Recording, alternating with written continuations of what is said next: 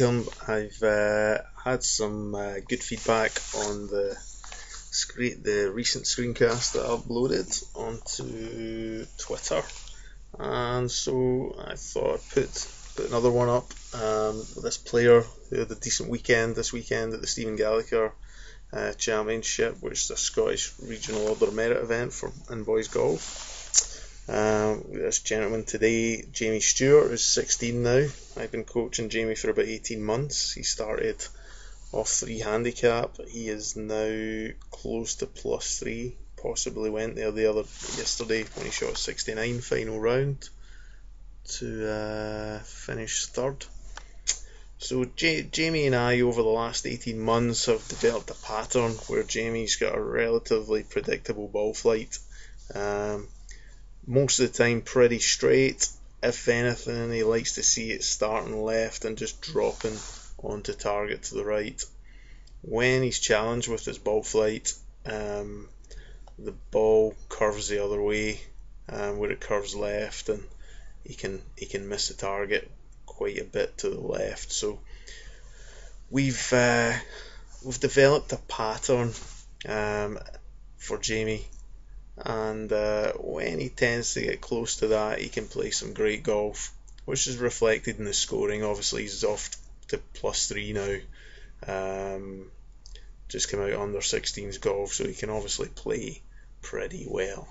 So Jamie, before last week had been toiling with his ball, striking a little bit, and how the ball was flying. So I'll just describe to you, what we did and how he managed to play better over the weekend. I wouldn't quite say peak perform. Jamie has the ability to score pretty low when he gets it going. He shot 15 under, I think, last year to win the Scottish Under 16's Championship, so he can really play. And so looking at Jamie, you see you get some lines there mapping out his posture, these 4 points. So to see if he remains relatively stable, we've got a line here on the elbow and a line on the shoulder. Jamie, when he's not playing so well, will get under this bottom line with the club. So we're looking at how the club's tracking round his body, looking at his hand path a little as well. So observation straight away is open stance to start off with. As the club orientates around his body, it looks as if it's tracking up not too bad here, but as he gets to the top, certainly a little shallow with the hands. Usually when he's playing pretty well, he's got the butt of the club close to there. I'll change the colour and put that up again. He's got the butt of the club close to this, on this line here. So a little bit under at that point. And you'll notice his left arm tracking a little bit under his shoulders as well. So these are characteristics we'd see of Jamie when he's turning the ball right to left too much in the air. As the club starts to track down, like I mentioned, the club shaft, or the club head, and the club shaft for that matter, a little bit under the elbow, what would be termed as the elbow plane. Things I'm looking at there, if we just get rid of the line fest here, I'm looking at his upper arm, and certainly the shaft is at the bottom of that, under the elbow almost. So these are characteristics Jamie sometimes comes up with when he comes up and he's struggling with the game. He can muscle it round the corner and get the club going left certainly, but his face to path relationship is challenged a little bit. So I'm going to put this gentleman up here.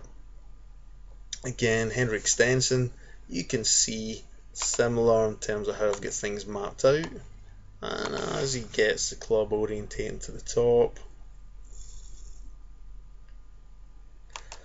voila, you can see where the handle is, pretty close to what I was discussing with Jamie, And like I say, it's not so much about method. This is a solution Jamie and I have come to in terms of getting how he feels he can play best.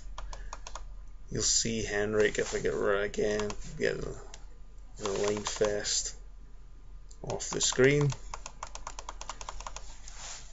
Much more mid upper arm, mid humerus, and the club tends to track down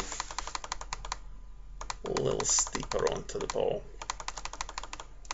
It's not going right field in that sense. So Jamie and I had a discussion.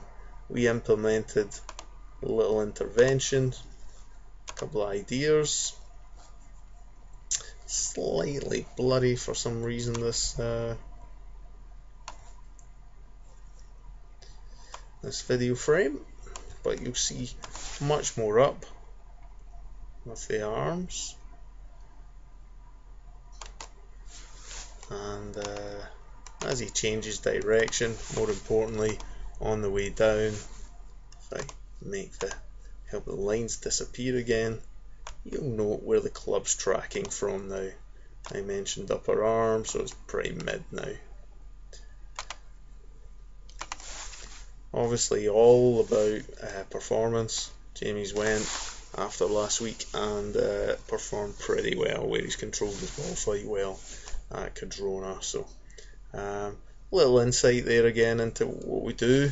Combine that with utilising Trackman for some feedback on impact.